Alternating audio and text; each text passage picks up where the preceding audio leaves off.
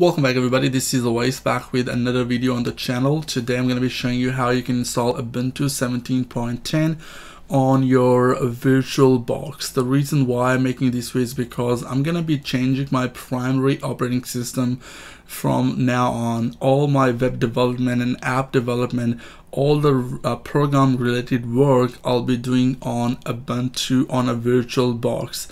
The reason why I'm doing this is because recently I was working and suddenly what happens, a window actually crashed, and I tried to troubleshoot the error, but I couldn't really get my operating system up and running, and that is why I lost all my data and all my work. Well, I still had a backup, but I had to install and set up a Windows operating system again.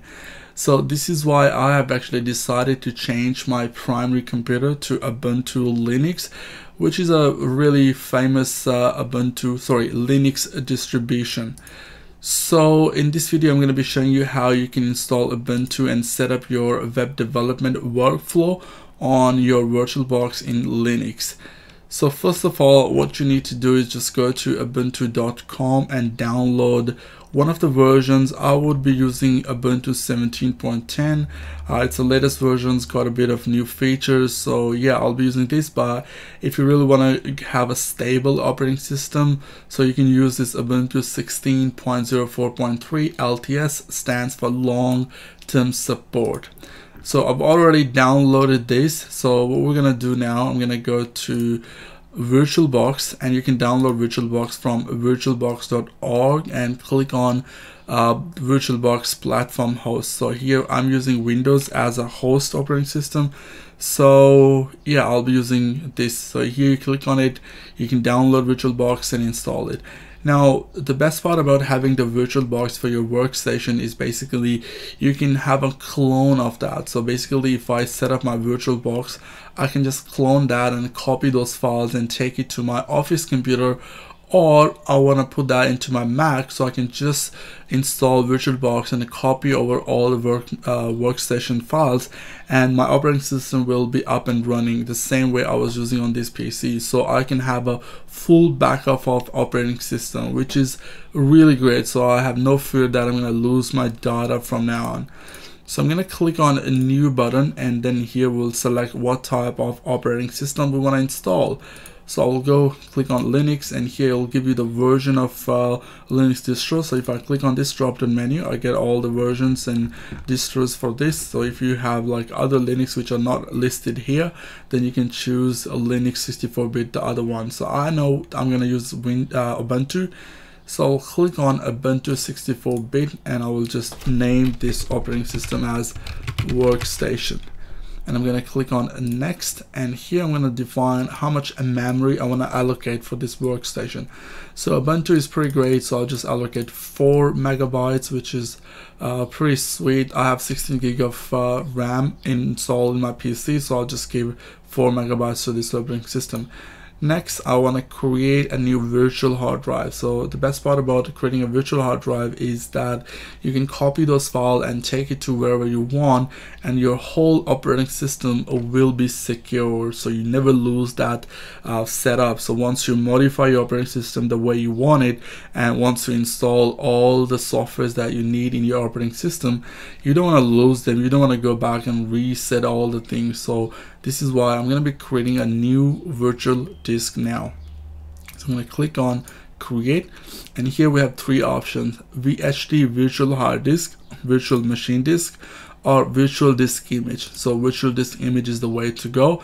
So you could copy those files and then import that files into any Oracle VirtualBox in the future. So let's click on next, and here I want to say, well, I can set my hard drive image size to fixed size, or I can give it a dynamically allocated. I can do that dynamically, which is kind of cool. So whatever the space we're going to use on that VirtualBox image, that's what it's gonna get. So let's click on next, and here I'm going to give it about, let's just say 40 gig, right? That's I think pretty good for a workstation, or we can just give it like 45 gig. And then here I want to click on this button, and I want to store this virtual hard drive somewhere on my PC. So here I want to show you one more thing here. If I go to this PC, I have that many partitions. So there are a few of them which are SSD partitions. So if you're running an operating system, I would highly recommend install that on your SSD, not on a just a standard hard drive. So that's when your operating system will run faster. So here I have an SSD, which is a C drive, and here I created another drive called Workstation, which is an SSD. So I had like 450 gig of SSD. I actually shrink that volume and then created 2 of them. So I will just select Workstation, and here I will create a workstation. So here I can just create a folder as well, or let's just say I will just say Workstation, and I will get inside this folder and then save that here. And let's click on create, and now I'm just gonna click on create again, and it's gonna take a few minutes to create that. Now we created a dynamic allocated, so even if I go to the hard drive, I'll just take you there, and you guys can see that it's not gonna take up the 45 gig straight away. So if I go to Workstation, I have this folder here, I have this virtual disk image which is only taking about 2 megabytes at the moment, but it will expand the way we fill it up. So it's a great thing, right? So we can have it dynamically allocated. So now let's go and install Ubuntu in our virtual box. I'm gonna right click on it, go to settings, and first of all let's go to general. We have a name for that, we have a type version, all those settings are here as well. And here basically it's saying that snapshot folder, so where you want to create a snapshot for this workstation. So I want to change that as well. So I want to go to click on others, and here I will go to workstation partition, and I will click on workstation, and I will click on select folder. So I want to create a snapshot right in that folder. Right, next we go to system. We already allocated the RAM for that, 4 megabytes is fine. And here we have this network, we can give it access of network as well.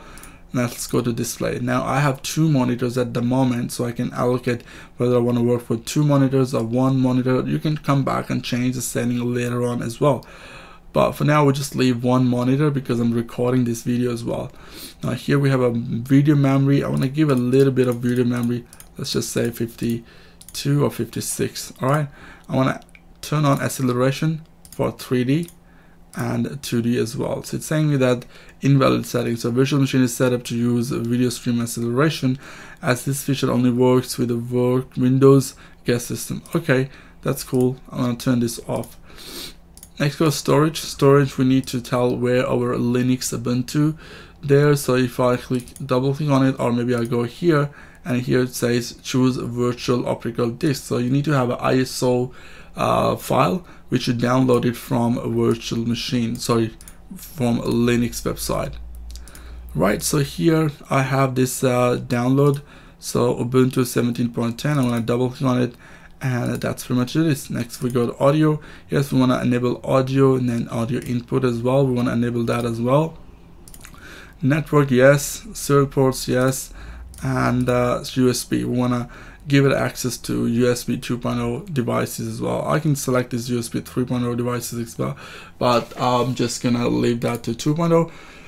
So we have a shade folder option as well, where I want to have some folder shade between these 2 operating systems, so I can select one operating folder as well. So I'll click on plus, and I'll click on auto mount, and I will click here, go to others, and I want to shade this drive. So here we have a shade drive, so I'm going to select that, and this is the drive, it's going to get shade. I'm going to click OK, and now it will have a full access to this drive, and that's pretty much it is, guys. And then we will click on OK, and then we're going to start our workstation. So I'll click on that and click on start, or we can just double click on it. There are 3 options available: normal start, headless start, detachable start. We're not going to go deep into this. If you want to know about this, you can read the documentation. We just click on normal start. Well, once I click on normal start, it's gonna start my virtual box. I just want to expand it a little bit, so that's right. So we just expand that. It's reading that ISO file, and it's gonna install our operating system into this virtual machine, and I'll show you how you can back it up as well. So it's taking a bit of time. I'll just leave that and pause the video, and I'll come back when we come to the settings.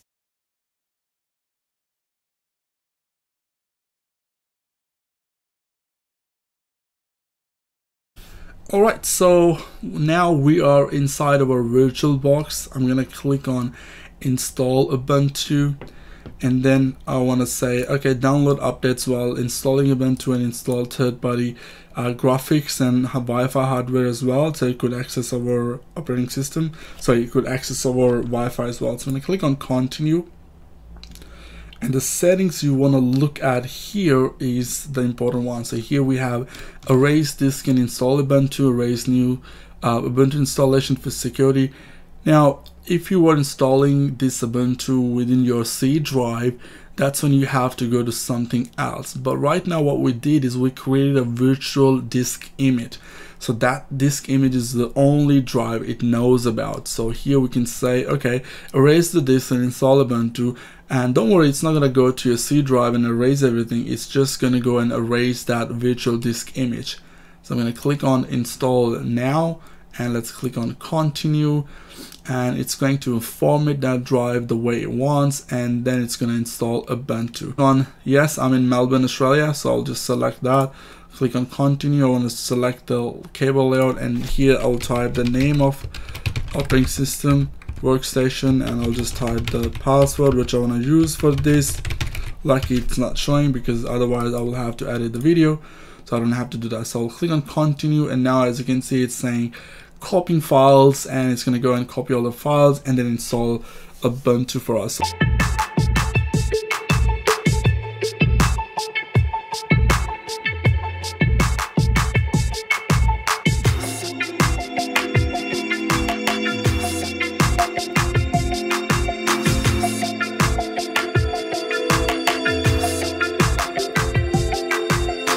Alright guys, so our installation is pretty much done, and now Ubuntu is asking me to restart it. So I'm going to click on restart.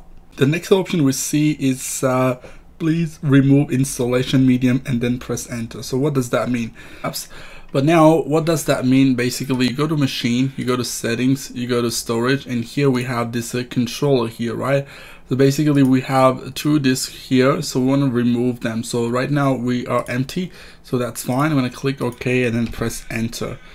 Now once I press enter, it's going to go and restart itself, and now we should see Ubuntu operating system up and running. There we go, our Ubuntu operating system is successfully installed. So I'm going to click on workstation, and we are going to open our Ubuntu operating system by typing the password there, and it should be up and running soon. Alright, cool. Now our Ubuntu is running in a VirtualBox, looks pretty good, and there's few other settings that I might do here. For that, we will have to shut down Ubuntu operating system. So you go on the top right here, and I will go shut down, and I click on power off, and then I'm going to bring up VirtualBox. So here we have workstation. I'm going to right click on it, go to settings, and we're going to go to system and processor. So right now basically we allocated just one processor, and I have two processor here, actually 4 core processors. So we'll just allocate two of them so it will run a bit smooth. So I'll click OK and double click on workstation to start Ubuntu, and now we should see our Ubuntu operating system up and running properly. Alright, I'm gonna log in, and there you go. So in the next video we are going to learn how we can set it up for our web development. Alright, I'll see you guys in the next video, and yeah, subscribe to the channel, and talk to you guys.